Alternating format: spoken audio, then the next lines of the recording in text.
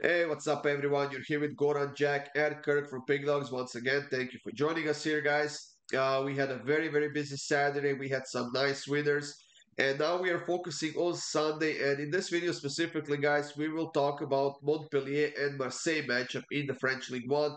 I believe that is the last game of the day on Sunday in the French League One.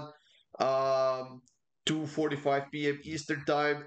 We know, Jack, that Marseille definitely is the better team in this matchup. They are the favorites on the road.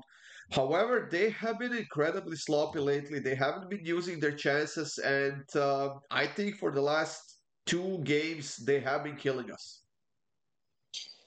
Yeah, they have. I think it's only a matter of time that they stop and actually let us have a week of enjoyment. That being said, I think Montpellier, their form has been terrible as of recent, but they're not failing to find the net, which is a really weird combo.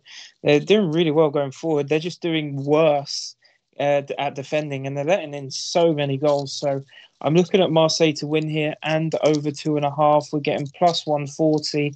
And as long as Marseille hold, I can see the over hitting no problem. I mean, Montpellier is averaging three conceded goals per game this season. Yes, they're not scoring a lot, just a goal on average so far this season. And if Marseille doesn't get going against Montpellier, I don't know who they are going to get going against because this is a team at their measure. They have to score at least two, if not more, goals in this game. So I agree with you, Jack. I'm also gonna take Marseille to win it over 2.5 goals at plus 137. And Kirk, I think that you're pretty much in the same boat as us.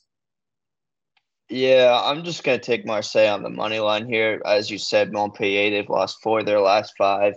And Marseille, they got to get back on track after the international break. I think it was a good time for them to reset here, come out strong, and really make a push for this title because they are still in third, so it hasn't gotten out of control, but they need to turn it around now.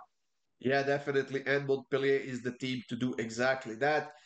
Thank you for joining us here, everyone. We appreciate you taking the time to watch these videos. Feel free to leave a comment. Of course, make sure you subscribe and hit that like button. And of course, stay tuned for more free picks coming up soon.